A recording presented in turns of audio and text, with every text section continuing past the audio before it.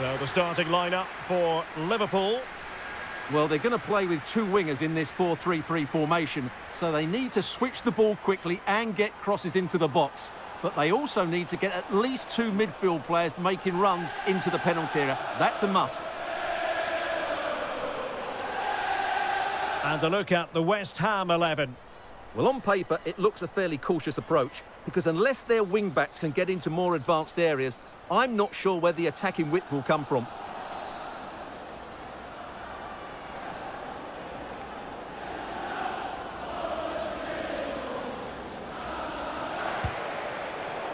West Ham unable to hold on to the ball. Must take the lead here. Well, from that sort of position, she'll no doubt feel she should have tested the keeper. And a simple clearance, a good one. Could take the lead. In it goes. But wait a minute, that will not count. Well, that was tight. It was a good finish, though. Shalina Zadorsky. Armstrong.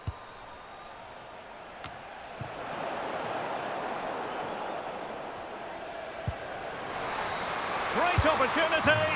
And a goal! 1-0 it is. They've been pushing for the opener, and now they have it.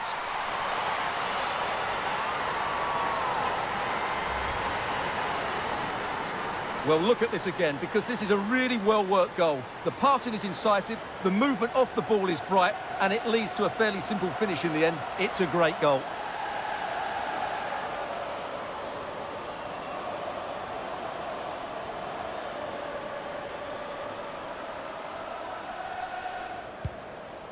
And it's with Holland, and Liverpool might be able to cash in.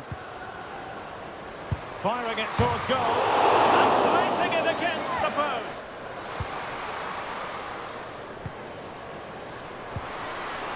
Can they convert? Oh, she scored again! A brace for her today. They simply don't know how to stop her.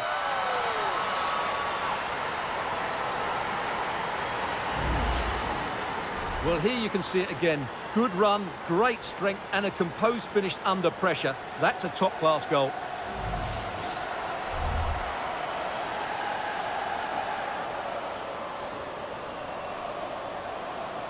Shalina Zadorsky, and the referee blows for full time. This goes down as a Liverpool victory.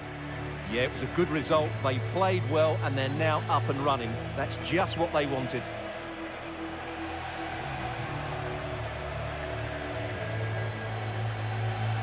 Well, she really was off the charts good in this game.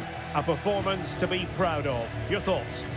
Well, that was a great performance. Her understanding of how to find space was brilliant today. And, of course, she scored two really good goals.